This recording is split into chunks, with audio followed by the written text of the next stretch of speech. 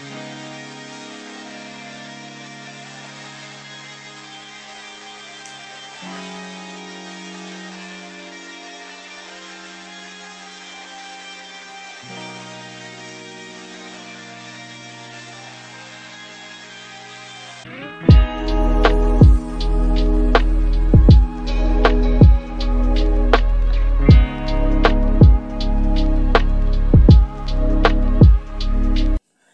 yo, beautiful people, welcome back to another video. And those who do not know who this is, for those who do not know this face, for those who are not familiar what this is, I'm Anna.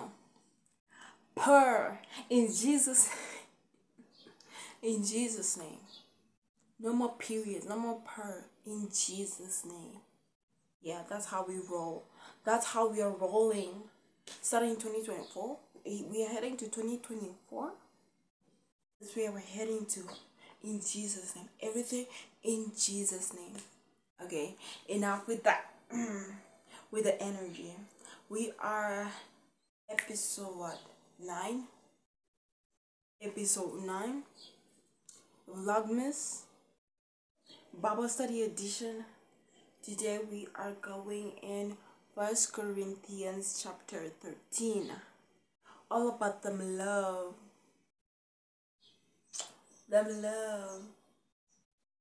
Love, guys, love.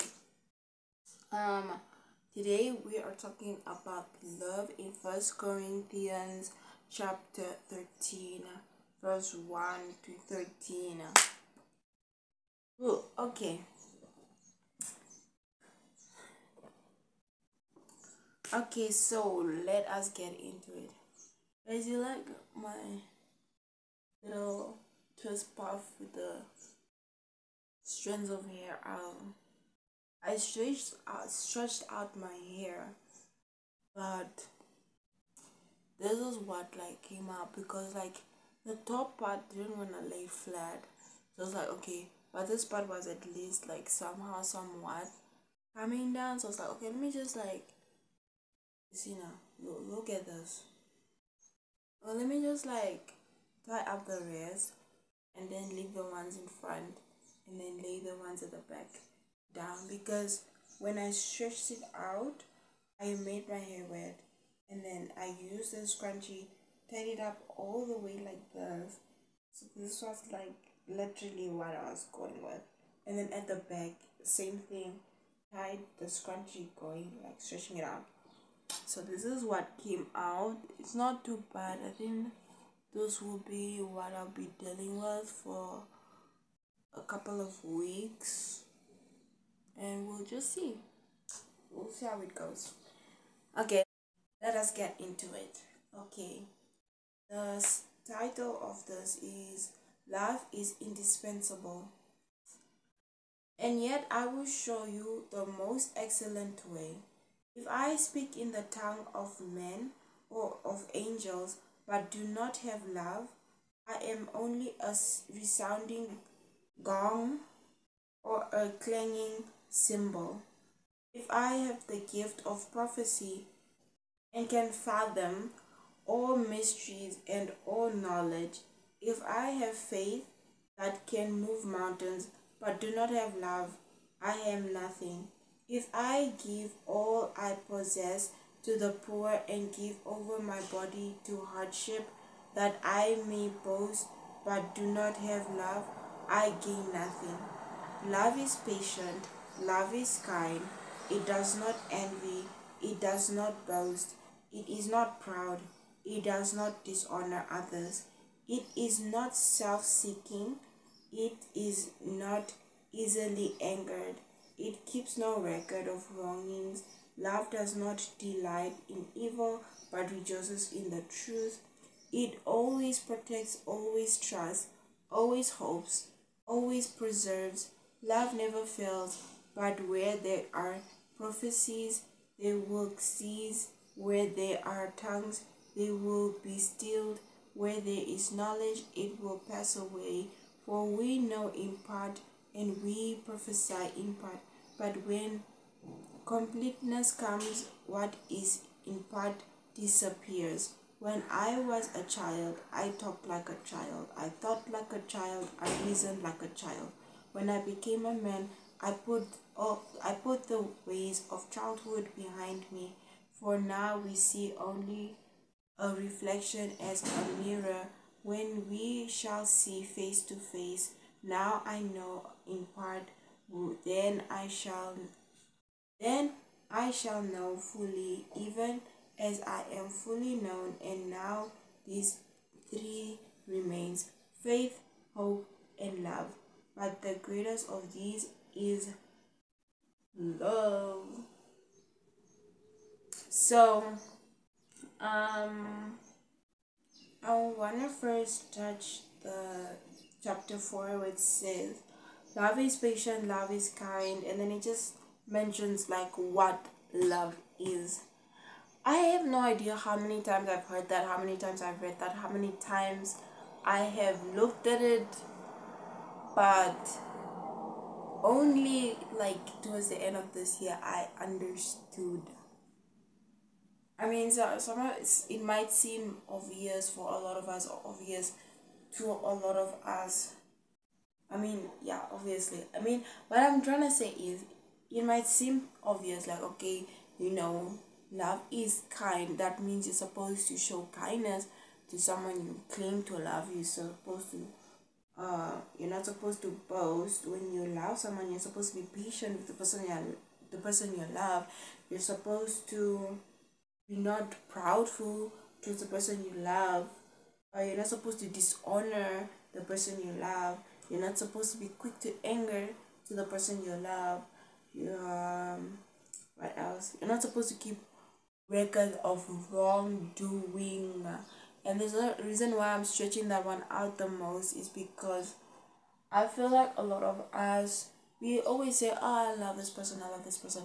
But when they do something wrong, we are not gonna forget it. We might say, oh yeah, I forgive them, or yeah, they're forgiven, or whatever. But we're always gonna remember their wrongdoings. And then when they repeat that mistake, and then it's a thing of like, yeah, you keep on doing this, and I always tell you to stop, blah blah blah blah blah. And then we like, what is the word?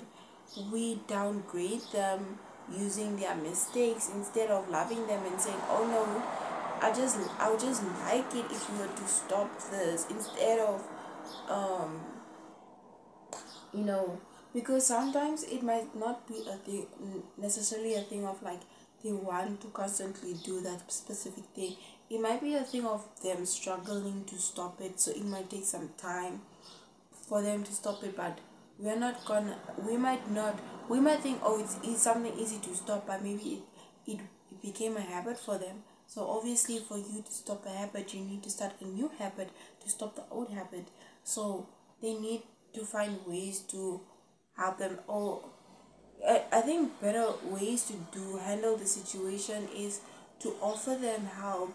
And if they are seeking for that help, if they want the help, they will receive the help as well.